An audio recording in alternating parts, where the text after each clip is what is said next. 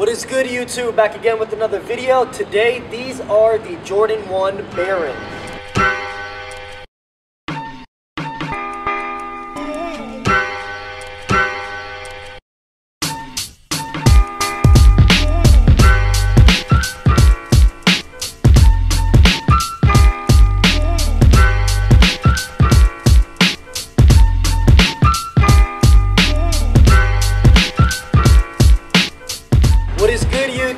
I welcome you guys back to another sneaker review. Finally, my pickup drought is finally over. As you guys know, last month I lucked out in every sneaker release and I finally came back with a sneaker pickup for retail. Luckily, they did release these out here in the Philippines in a large amount of quantity. I scooped these up at about 9 p.m. at Nike Park with super ease. Now let's bring these out the box, and as you can see, they did give us that OG Jordan 1 box, and right off the box, these are real dope. Man, you can smell the smell right off the bat.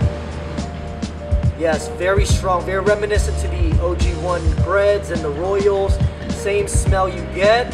This sneaker is part of the Barons pack, which they also released in a Jordan 9, which I also saw at the shop, but rather skipped on because I wasn't feeling the whole silhouette of the 9. The history behind these sneakers is when Michael Jordan first retired to pursue his baseball career in 1994 with the Barons, to which we all know was probably one of Michael Jordan's worst career moves ever. What's funny about that is the Space Jam movie that he did make later on, which mocked and made fun of his baseball career. Reason why they released a Jordan 9 Barons is because at the time, that is the Jordan that they had for him, and the ones because that was when they were first retroing the Jordan 1. Enough about that history lesson, let's get into these sneakers.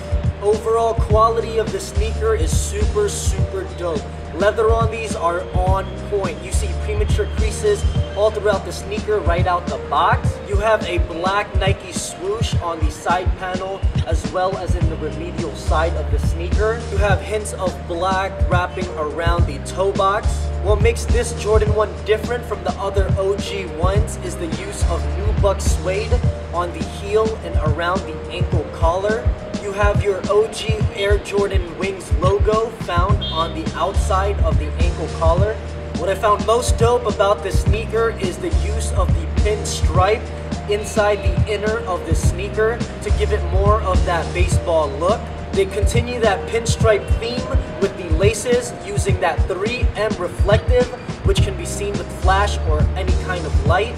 The laces also cover a black tongue with a wolf gray Nike Air logo on the top. And finally, you have a white clean midsole that sits on a wolf gray bottom outsole.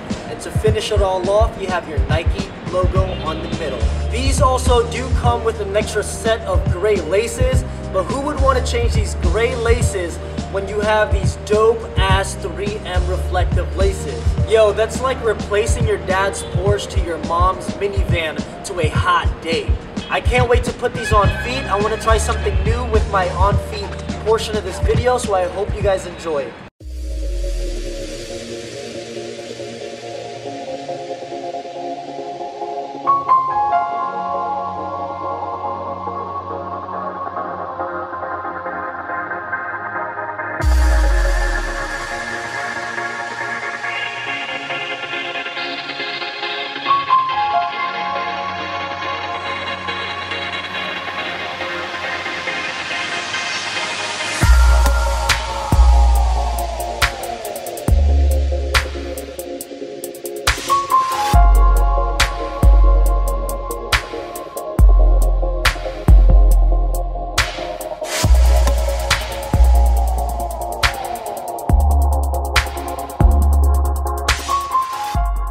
I hope you guys enjoyed this review on these Air Jordan 1 Barons. These are super dope. I hope I gave you guys another view of how these look like on feet.